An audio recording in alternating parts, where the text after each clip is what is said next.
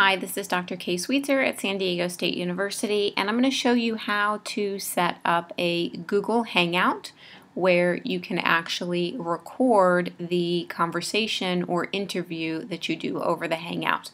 So for the purposes of my classes, I want everyone to use my Sweetser Research Google Hangout Google Plus account. And the information on how to log into that is available on any assignment that you may have been given that could have directed you to this video. So please make sure that you are actually logged in over here as sweetserresearch@gmail.com. So you see this is my dominant profile. It's not my private Gmail in here. So make sure that you are logged in as that. So you're going to go to hangouts.google.com and you're going to make sure that you are logged in as Sweetser Research for your dominant profile. And then you're going to go over here on the left hand side and there's this little ... ellipses icon. And when you click that, you can see Hangouts on Air. Go ahead and click that, and then you're going to create a Hangout on Air. You need to give it a name, so interview with PSFA student, for example. I'm going to make sure that it's starting now, which it currently says it's going to be starting now.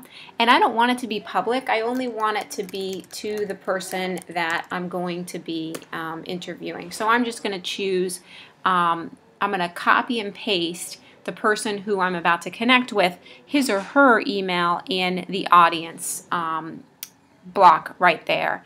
And then I'm going to press share. And so it's going to create now my Google Hangout. So I'm on a very new screen. This is the Hangout only for this interview with the PSFA student. That was the name that I created. If I wanted to change the name up here, I could. When I'm ready to start this, I'm going to go down to this little Start the Hangout on Air blue video camera icon button, and I'm going to press Start. I'm going to get another pop-up, and my camera should turn on. In here, I want to say who I want to invite, so I'm going to pick that person.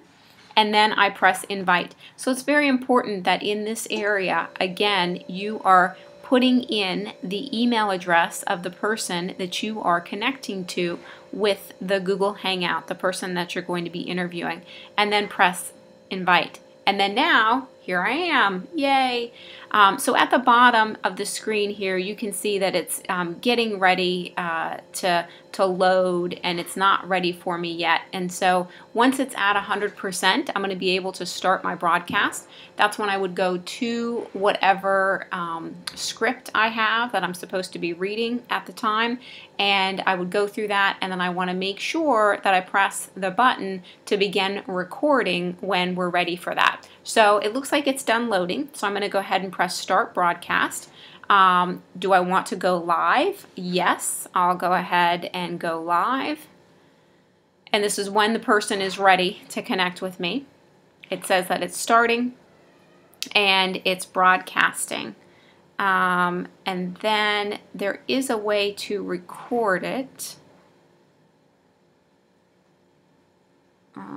which of course now I think the recording happens once the other person connects, and I'm not connecting to anybody right now. So according to my instructions that you can see here on the screen, there's going to be a start broadcast, which we already clicked, and then we want to make sure that we stop broadcasting once it's over, and then there's going to be a link that we can share. And you're going to email that link to me, and then you're going to, super important, you're going to log out of the Sweetser Research Google account. So I'm going to go ahead and stop my broadcast now.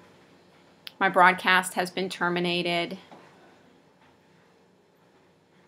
and I'm off air. Let's see what my different options are here.